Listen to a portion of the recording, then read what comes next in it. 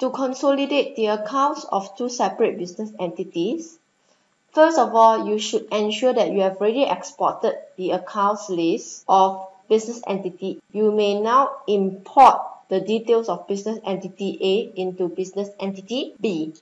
Go to menu bar, File, Import Data.